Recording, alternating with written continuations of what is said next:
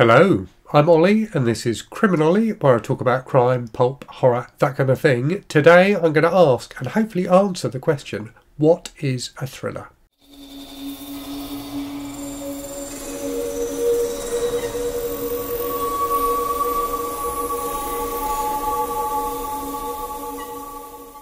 So this is a question I've been pondering myself for a while. When I think of the term thriller, I think of the books I associated with that term from when I was first starting to get into adult books. So something like this. So this is A Kind of Traitor by John le Carre, a spy novel. So when you think of, like the Bond novels, when you think of people like Tom Clancy or Clive Cussler, that kind of action-adventure style of novel, as well as espionage novels, that's what I think of from my childhood of, books I thought of as being a thriller.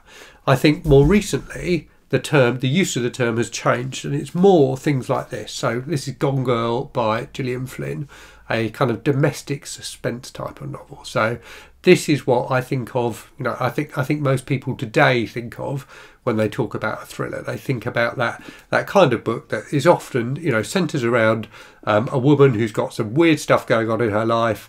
You don't know what the outcome of the book is going to be. There's a bit of danger, there's a bit of peril, there's things for the woman to work through. Often with a, like a central concept at the start of the book that immediately hooks you. So in this case, the disappearance of a woman at the start of the book. That's how I think most people think of thrillers nowadays. Now, the fact of the matter is both these things are thrillers. And what that means is that thriller as a term is a really broad term. There are loads of different books that you can call thrillers. So I thought it was worth thinking about exactly, what we mean by a thriller. And for me, the term thriller means a book whose main purpose is to thrill you. A book whose main purpose is to put you into a state of heightened suspense and keep you gripped, throughout the duration of the book. And when you think about the difference, and I've talked about this in a video before, the difference between thrillers and mysteries. Mysteries, I think, are books where you want to know what has happened. You get presented with, some terrible thing that's happened at the start of the book, and the rest of the book is the detective or whatever character trying to work out what happened in the past to explain the situation that you're presented with at the start of the book. A thriller is kind of the opposite of that. A thriller is a book where the story evolves throughout the book, and you constantly want to find out what happens next. So characters are, put into perilous situations or whatever, and you as the reader are dragged through that story, desperate to know how things are going to turn out, will the characters survive, so on and so forth. So kind of the flip side of a mystery. Now, obviously, mysteries can have thriller elements to them. So if you think about, the kind of style of mystery where you start with a body being found, the detective, investigates that, but then another character comes to be at peril from the person who's committed the initial crime. So you can have books that combine mystery and thriller elements, but I do think of them as two quite separate things, really. So where you've got this, but that description fits both of these books and many other books. So where you've got this, really broad church in terms of what can be a thriller, I was thinking that in some ways it's easier to define a thriller by what it's not. So a thriller is a book that puts you into a state of heightened suspense, but there are other types of books that do that as well. So a horror novel could well do that. But I think the main purpose of a horror novel is not to thrill you. The main purpose of a horror novel should be to horrify you, to scare you, to terrify you, or whatever. So horror, slightly different. Mystery, as I've already said, is slightly different.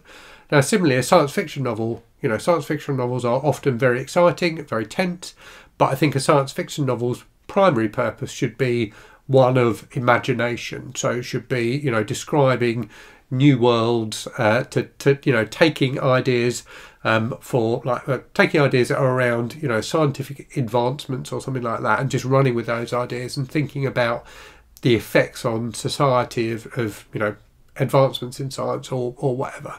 And similarly, a fantasy novel, its main purpose is to, again, it's like an act of imagination. So it may be really, really exciting, but that's not what it's all about. What it's all about is presenting a different world to you as the reader. And And you can think of historical novels in a similar vein. There are a lot of historical adventure novels which are thrilling, but what their main purpose is to present a depiction of the past. So they tell their story, they tell a story which may be a thrilling story, but they tell it in the past. And what they should really be focusing on, what they tend to really focus on, is that depiction of the past. So giving you an understanding of what life was like in the past. So thrillers, to my mind, tend to be set in contemporary times. That's definitely true of these two books. So they should be set now, or there, or nearly now, and their main focus should be on thrilling the reader. And I think that also distinguishes them from, what you might call general fiction or modern literature. So when you think about, literature, and again, there are many, books which are considered classic works of literature, which are thrilling.